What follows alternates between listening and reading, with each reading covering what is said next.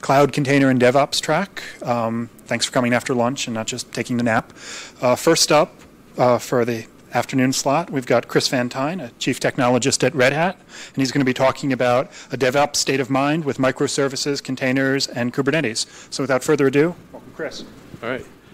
Thank you, everyone. Welcome to today's session. First off, talk a little bit about the industry trends and then talk about DevOps and how Kubernetes and containers can enable that.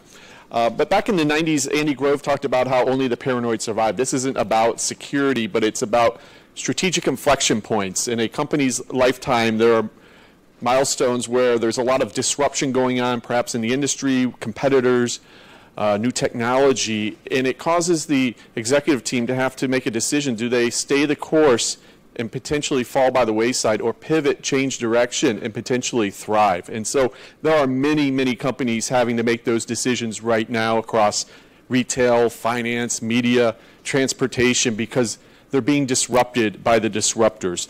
The incumbents are being threatened by those companies embracing technology and, in most cases, software, which is providing them a competitive advantage and quickly catching up to the incumbents in the industries. And so what is it about these disruptors, right? The disruptors are typically quick innovators, right? They're able to deliver new capabilities to the marketplace versus the incumbents who are better at execution. Take a look at Ford, right? Not the fastest innovator in terms of new technology, embracing new trends, but they're very good about executing, mass-producing vehicles across the globe. And then on the other hand, you have Tesla, a new company that wasn't burdened by legacy technology or products and solutions, and they were able to build from the ground up, embracing technology at its core in terms of their actual product too, with the release of new software updates to rapidly innovate those vehicles well after the initial sale. However, they're struggling to execute at scale as well with their Model 3 production. And so the ideal world is that you're able to quickly innovate, but also deploy at scale. And so how do you get there? It's not just an application, right? A mobile or a web app. As the San Francisco taxi industry found out, in order to catch up to Uber and Lyft, they released a mobile application, but they still, in the terms of Yellow Cab, they filed for bankruptcy after ridership plummeted over 65% after Uber and Lyft entered that market. So what is it about the disruptors? I talk with a lot of these in Silicon Valley, and there's certainly some characteristics of these disruptors that help them keep ahead and stay ahead of the competition. And one is that they're empowering their organization. They're taking their accountability with small teams that are diverse in terms of their responsibilities, maybe 6 to 8 engineers who are owning the service end to end, right? They own the site reliability. They own the development of the new features. They get the pager call. And they're able to make quick decisions, right? They don't have to escalate up to their management change who then talks to the other siloed organization, and it goes down there. Instead, they're able to be quick and nimble from a decision-making process. Also, it's a very collaborative environment. Also, secondly, they're enabling the business to answer questions right away because they have access to the data that they need. They've eliminated these data silos. They're analyzing that data and actually make it actionable. They're getting that quick feedback from the market into the engineering and able to shift and change course. They're also fostering a culture of experimentation. Right? They're able to try things out and immediately see what's the impact to the business by that change.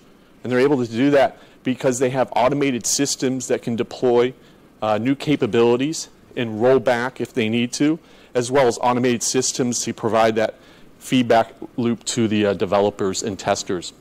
Also, they're able to rapidly innovate, right? Able to take a business idea and then move it into production in a matter of minutes or hours versus a typical enterprise taking maybe weeks or months. Right. And so the traditional company has to decide, do they get disrupted or be the disruptor? And one of the challenges, though, that they're facing is that typical enterprise takes 6 to 9 months to deploy new innovation out in production. Right? And as I talk with enterprises, the reasons are many. But one of the common things is that typically the organizations, the way they're structured, they're very siloed off, dev, QA, and operations, right? And just like in nature, if you evolve on your own island, you're going to develop your own tools, your own processes, your own languages, and then it becomes very difficult to collaborate and communicate with the other organizations. And as a result, the product quality suffers, and it makes it very cumbersome to move that application or that service through the pipeline from dev into production. And so how does IT transform from a cost center into an innovation center? And this is the challenge that the incumbents have to address. And so DevOps is a huge part of enabling organizations to rapidly deliver new capabilities. And DevOps is about culture, process, and technology. From a culture perspective, it's about collaboration. It's about ownership and responsibility of that service end to end.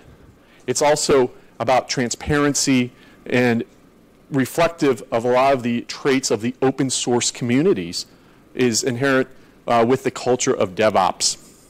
Also, in terms of process, it's about automating your processes, right? Getting rid of manual processes, making them repeatable, improving quality, and then also improving speed. And then lastly, technology. Many of the early adopters of DevOps are embracing open source, leveraging a variety of tools, whether it's the operating system, the infrastructure, or the development tools. And they're able to deploy this across a wide range of infrastructure, whether it's private, public, virtual, or containerized infrastructure. And so the DevOps factory, what it provides is the ability for the developers to do self-provisioning, so it allows you to standardize your environment so that you don't have the repeating of technology on a group-by-group basis, right? Instead of investing in the infrastructure on a one-off basis, you can free up the developers so that they can focus on the business logic and code. And then also automating that pipeline from dev, test into production with a CI/CD process. And then having a feedback loop to your organization so that you can quickly pivot and change course. And then enabling you to deploy this across any infrastructure. And so the value of DevOps from a business perspective is certainly a faster time to market, more stable operating environment, improved communication, as well as the ability to innovate because you're freeing up the developers and allowing them to have more time to develop through the efficiencies of DevOps. And you're breaking down the task into a smaller component, allowing you to quickly deploy without betting the whole business every time you do an update. And as a result, you can then respond quicker with automation to an issue in production. And certainly we'll talk about security as well in the second half of this talk. Right? So take a look at a case study that made this transformation. And this is pretty typical of customers I work with. They have these types of challenges. It could take 6 weeks to get a single word changed on the website. It took 2 years after a competitive startup came out with a competing technology to catch up and release a similar product. Also, they didn't have access to the tools and process that they needed in order to be very productive. And then it also made it difficult to recruit because they were having the developers build out their own proprietary tooling and infrastructure to develop, for instance, a CI/CD pipeline. And so their business vision was actually to deploy new innovation into production in a matter of under 30 minutes. And what does that mean? That means the developer checking in their source code into the repository, moving it through the CI, continuous integration process, and then putting that into their repo, which is replicated out into the public production environment, and being able to scale up and scale down that infrastructure. Right? And so the shift they made changed was from a cultural perspective. Some of the changes they did to accomplish this is, first off, they brought together the cross-discipline functions in their organization. Right? They brought together the engineers, the testers, and the operations, and then aligned them with the business unit as well. And then in the back end with the developer, so they had them integrating with the security, the DBAs, and the networking teams as well. So this was a single virtual team with the same goal of maintaining that site reliability, and then also in terms of deploying new capabilities and being on call for issues. Secondly, they pushed down decision-making in the organization. Right? They flattened out the organization, and they enabled and empowered to make, for the team to make day-to-day decisions without escalating. And they had the upper management focus more on the strategy of the organization. Right. And so this is really reflective of the open source way in terms of collaboration. You know, open source is all about no one is smarter than everyone. Right? They're able to leverage the power of the community to get innovation. And so organizing the group in this open source way brought a lot more innovation to the group because everybody could kind of contribute their ideas and felt open. It wasn't siloed off and be a kind of a black box. And so they had transparency to the project, and folks could contribute in ways that they normally may not have. They weren't siloed off. Right? And then the second thing they did was evolve their process through automation. And they built out a CI/CD pipeline that was automated. That included continuous integration, so they could check in their source code and get immediate feedback on the overall impact of that application change.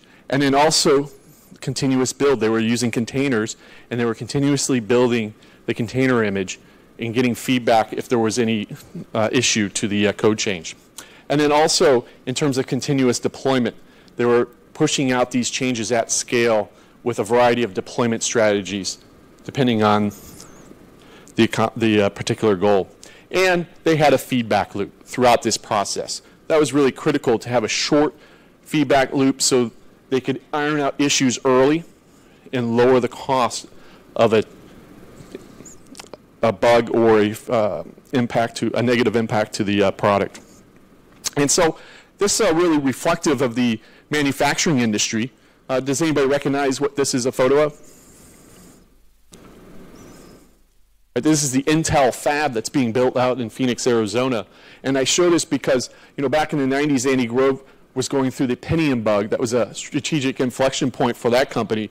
And the lesson learned there was, first off, he decided, hey, we need to be more responsive to customer issues. Right? The feedback loop is far too long. It's causing a great expense because we're not catching these issues in software. We're catching them in the actual hardware. And so that's an expensive process. And so he decided to, one was to start designing the chips on their own chips. Right? So they moved over to an x86-based continuous validation farm. And then secondly, they enabled the developers to actually submit their chip design to this large-scale Linux farm and get instant feedback about how that change impacted the overall chip design. And so continuous integration here in the Intel fabs. Also, here's a picture of the Tesla automobile factory. And I show this because it's a representation of continuous build and continuous delivery. Continuous build, they're leveraging software in an automated way to produce these vehicles to improve overall quality and efficiency in terms of the production.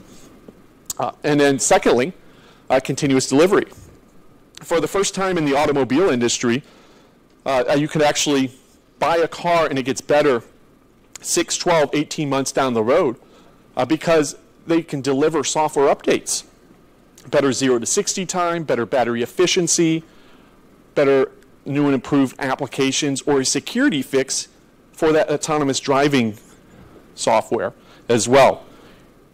Not only are that improving the product and the quality, but they've fundamentally turned the business model upside down from a one-time sale to the ability to offer services, add-ons, that could be a subscription. So IT having a huge impact on the actual business model. Right? And then the second aspect was building out this continuous feedback loop so that developers could quickly pivot and change course. And then thirdly, technology. Right? That was a key part of it. And some of the trends around DevOps was really breaking down the application into microservices, so the company didn't have to bet and risk a complete failure to their business if that particular upgrade didn't work. Right? By breaking it down into a microservice, they can quickly pivot, change course, and release new capabilities and lower the risk of that deployment having a negative impact. They can also choose their own technologies and be more diverse in terms of their tooling. Also, DevOps, a key part of that, because that's the automated process and the cultural aspect that allows you to move quickly through the CI/CD process. And then cloud, the ability to deploy across whatever infrastructure you may need for that particular application. And so containers are a good fit for that, because a small size application or service fits nicely in a container that can start up and stop quickly. And then DevOps, it fits nicely containers because you can build your application or service once and then deploy anywhere. So you build it in dev, you take that artifact, put it in test, put it in production as is. And then containers provide that abstraction so I can deploy it on any cloud provider, public, private, or even physical or virtual infrastructure. Right? And so containers allow you to build, ship, and run. The basic premise is building your container image with a build file, so it has a nice recipe that's reproducible. I can then share that across my dev, test, and production environment. I can then deploy it across any of my infrastructure, similar to the Java world with a standard image format and a standard runtime. Right? But what about containers at scale? Right? There are many challenges as I deploy out into a production environment. I need to schedule my container microservices to a large cluster. I also need to monitor the life cycle and health of these instances, and I need to be able to automatically discover what services are available and bring them into a load balance for like services. And then also I want to be able to monitor my services. I want to be able to scale them up, scale them down automatically, so I'm using my resources efficiently. I also want to provide persistence to my developers without having to go through manual processes. I want to be able to aggregate that application that consists of 10 microservices and be able to ensure high availability across my physical infrastructure. And then, of course, I want to address my security concerns for the enterprise. And so that's where Kubernetes comes in. It really provides a container application platform to manage and deploy containers at scale. It frees up your developers from having to manually define and write the automation around managing your containers from a networking, storage, and compute perspective, and allows them to focus more on the actual code. That makes a business difference. And so enabling microservices with Kubernetes. First off, a best practice around containerizing your microservice is to really separate the code, the configuration, and the data. The code being your application, maybe your Java, jar, and all the immediate dependencies from a middleware and OS perspective get put into that container image. But you want to separate out the configurations, maybe IP addresses, geographical locations. Those could be put in what Kubernetes provides is called a config map. So that can be mounted at the time of instantiation into the instance as a file or an environment variable. And if it requires a password, it could be put into what's called a secret or a vault in your etcd distributed data store. And so that provides an extra layer of security and encryption. And then lastly, separate out your data. You can use a data service, a remote service, like a database, or leverage Kubernetes to provide that persistent storage. And so some of the basics for Kubernetes and enabling microservices, first off, it provides the ability to orchestrate the deployment of your application. In this case, I have a web with 2 front ends and 1 database backend. And so I want to deploy this application. I can go ahead and define that application, and then Kubernetes, its controller manager, will actually store that state in the centralized data store, and then go ahead and orchestrate and deploy, first off, the 2 front-end web instances, and it spread those across 2 nodes, and it put it into what's called a pod. A pod is one or more containers. In this case, it's a single web server. And then it pulled out the image from an image registry, whether it's private or public, and it ensured that there were 2 web front ends. So it's declarative. I state it needs 2 front ends. It takes care of the rest. And then secondly, it went ahead and deployed the database server. Right? And so you can see there are tags for each pod, and those tags are used to create a front-end service or a load balancer in the Kubernetes cluster.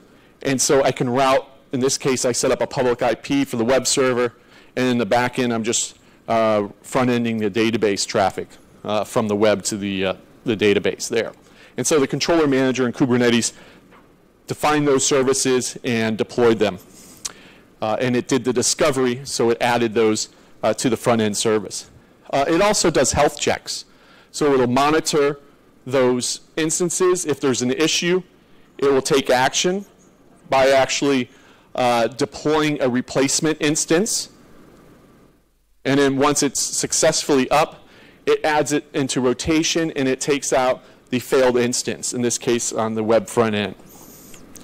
Right? It also can handle auto-scaling for you. So it can actively monitor the utilization of your nodes, and if it exceeds a threshold, in this case 75%, so it got to 80, it's going to go ahead and deploy another front-end web server, and it put it on the other node there. And so it discovered that new service and added it into the web load balancer. So I have 3 replicas now. And so that was all managed by the controller manager. Right? Another aspect with Kubernetes in your containerized microservices is it enables rapid innovation experimentation. Right? And so this is important because about 1/3 of ideas improve the metrics they were designed to improve. So you need to enable your developers to try things out, get feedback, and quickly change course. And you do that through a nice feedback loop to your developers and your testers so that they can correct and change course. And then you want the developers to have, for instance, version A and version B. And in this case, they changed the recommendation engine in version B. And you want to be able to give feedback to the developers. How does that impact the click-through rate of this particular mobile application? And so with Kubernetes, you can do canary deployments. That's where you update, for instance, a single node to the newer version in your environment.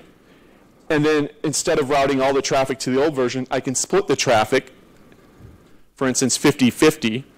And then I could monitor the conversion rate, whether it goes up or down, based on that change in the recommendation engine. Right? So this is doing some A/B testing with the canary deployment model. In this case, it improved the conversion rate, so then I can route all my traffic and proceed forward with that new version.